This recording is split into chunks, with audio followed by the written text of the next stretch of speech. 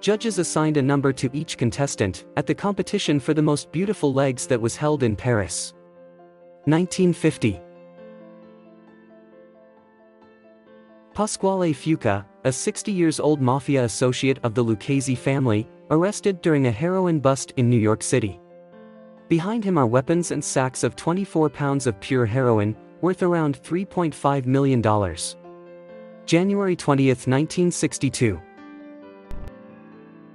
A crate filled with hundreds of wedding rings that were confiscated from the prisoners of the Buchenwald concentration camp, which were found by American troops in a cave adjoining the camp. May 5, 1945.